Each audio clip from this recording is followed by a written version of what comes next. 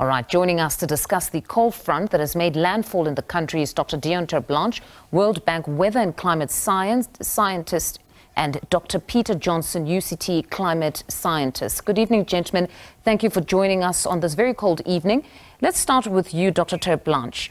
So, whenever we experience extreme weather, we're tempted to ask how much of it can be attributed to human-induced climate change. Your views on just the reasons behind the extreme cold and wet weather we're experiencing? Okay, we live in South Africa, which is known for quite a variable climate. And so we do expect these seasons not all to be the same, and the weather systems also to vary quite a lot. But it's like going down a stream, down a mountain in a valley where there's rapids and turbulence in a little boat. And as this stream grows stronger and stronger, there will be bigger rapids and more turbulence, and it becomes more dangerous as you go down the river. And this is exactly what the signal of climate change is below the climate variability that we experience from day to day and from season to season. So what we will see in future is more of these type of extreme events, and they will become even more extreme into the future. So there's definitely a climate change signal in this, but of course we, as always, had a variability in our climate.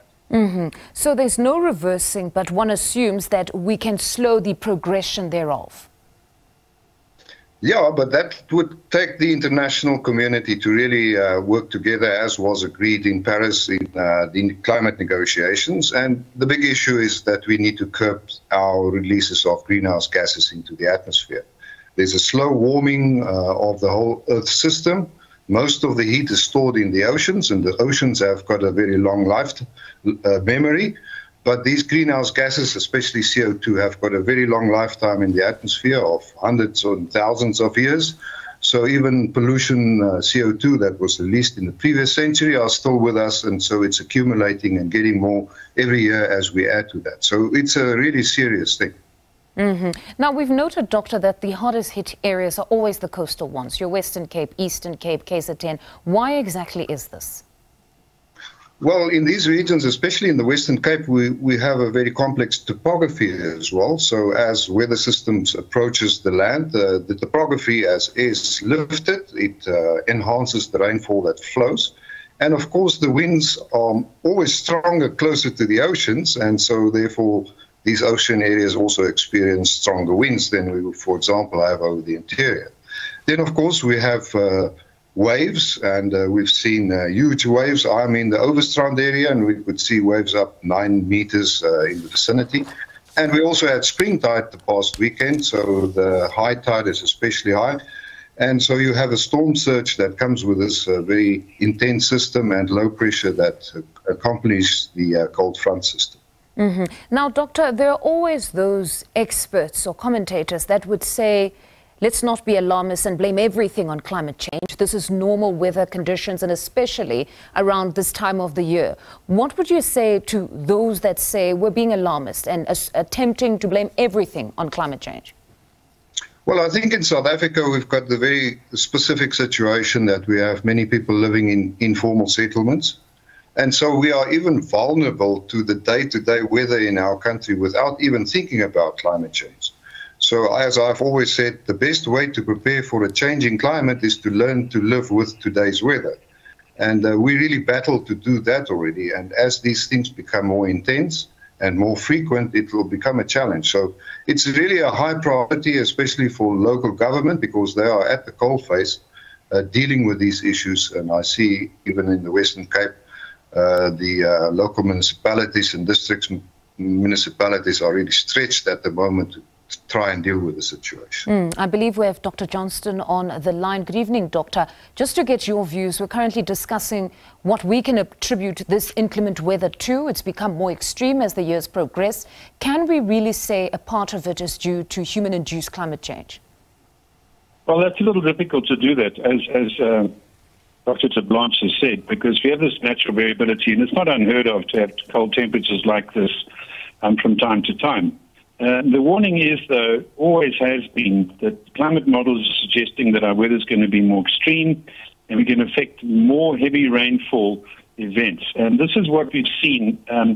We had Heritage Day last year, we've had June last year, and now this weekend or this week where we've had over 100 millimeters, which is almost a month's worth of rain in a few days. And the climate change signal is suggesting exactly that. But we can't say specifically that this event is due to climate change. But we can say that it's more likely that events like this are going to happen more frequently in the future. And we need to learn from these and be prepared. So essentially, climate change may be causing it. Climate change is real. This is part of the variable system. We must get used to this sort of thing, and in future we're probably going to have it more often. You say we need to get prepared. How do we go about doing this? Well, all the models have suggested certain trends. Now, some of them are very uncertain, but some of them are quite clear. For example, everywhere is going to get warmer. So we need to look at the sectors that are vulnerable. We need to find out where the vulnerabilities are. For example, buildings in summer, agriculture in summer are very susceptible to heat. So if we're going to have extremely hot days, we've got to look at ways of countering that. What are we going to do to survive when we have those very, very hot days? Similarly, if we have days of very, very high rainfall, is our drainage system ready? Are we prepared for these kind of flooding events? Or are we just going to look at it and say, well, we couldn't help it, it was nature? We've got to look at the future, look at the models, speak to scientists, speak to decision makers, and come to some sort of agreement of the kind of things that we can do when these events happen.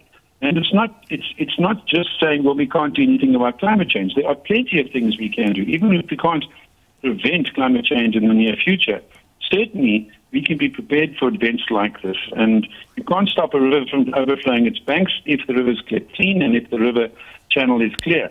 But if the river channel is blocked, if the drains are blocked, if people are living in areas with high water tables, then one could really say, well, that could have been prevented.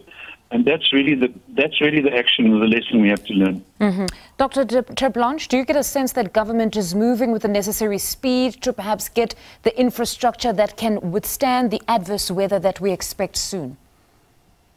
No, I think we are always slightly behind the curve, and that really is a wake-up call that we really, exactly as Peter said, need to look at infrastructure, but also look at the systems and the relationships between the different government departments, so that we do our city planning and the planning of settlements better.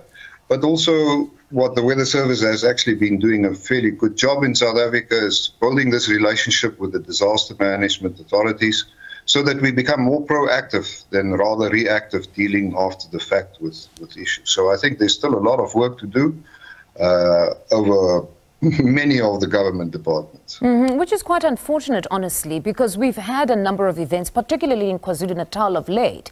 But what government now is being commended for is perhaps the response to deal with it after the fact, where they come in, they assist the displaced, they house them, etc. Yeah, I think that's always important to deal with the humanitarian fact after the fact. But I think really invest in more proactive action and being better prepared will go a long way to alleviate the effects of such disasters. Dr. Johnston, do you get a sense that government, though, has appetite to involve more of the academics in their more comprehensive plan to deal with this issue in future? Yes, I think so. I mean, most of the big cities have got climate change legislation, they've got climate change action plans, they've got adaptation plans, and they've got committees that involve scientists and practitioners alike. So I think we certainly do have the blueprint for enacting the certain changes and getting used to the kind of adaptations we require. But it does still require the will of the local government and the provincial governments and the funding to be able to implement those. And very often there's a tension between certain priorities and other priorities, and this is always going to happen. There just isn't enough money to go around. But when we look at how much money is spent on fixing up these disasters, that's very, very much more than it would take to try and prevent them by improving the infrastructure. And improving infrastructure once, it's improved for a lifetime. If you try and respond, then you're only responding to each event as it happens. A very important point that you put across there. Thank you very much to the both of you, gentlemen.